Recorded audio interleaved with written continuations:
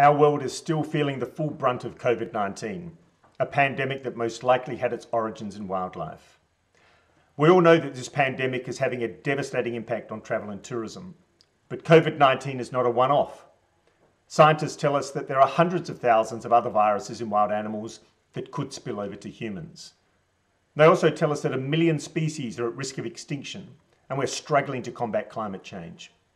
And illegal wildlife trade is exacerbating each of these global challenges.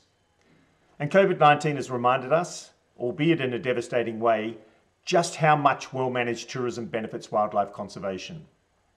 Wildlife tourism with sustainability at its core has a central role to play in our recovery from this pandemic, including for saving the world's wildlife, wild places, and for generating decent local jobs.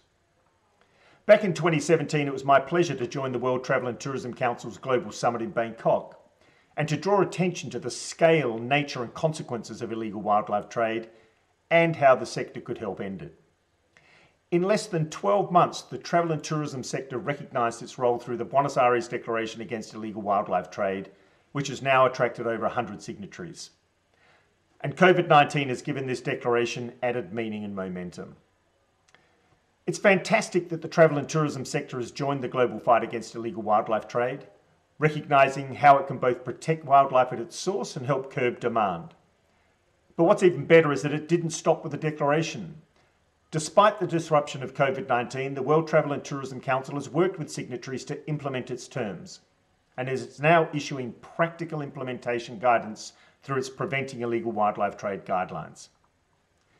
Colleagues, success in ending wildlife crime and protecting wild places demands a collective endeavour at every level and across every sector. We all have our role to play as corporates, consumers, investors, travellers and citizens. And if we get it right, we can generate decent local jobs, prevent future pandemics, save biodiversity, combat climate change, and ensure that the benefits of a country's wildlife flow to local communities, legitimate investors and the agencies of source states, and not to transnational organised criminals.